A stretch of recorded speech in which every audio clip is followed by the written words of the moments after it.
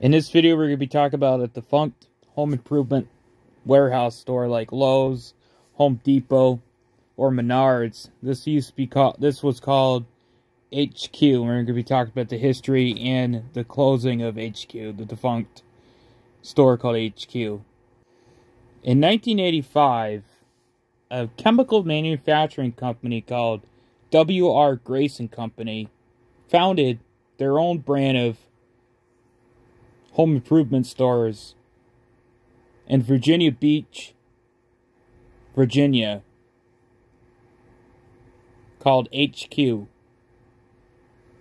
Although they spun it off a year later, in 1986.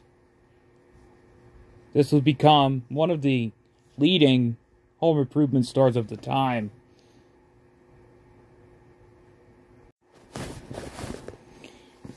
W.R. Grace & Company would hire two people to lead the HQ company. Bernard R. Kozar and Frank Ducey would lead the company. In 1987, W.R. Grace & Company would sell the HQ stores to Hetchner, another home improvement store at that time, also defunct. Frank Ducey would found his own office supply warehouse called OFW Warehouse in 1988.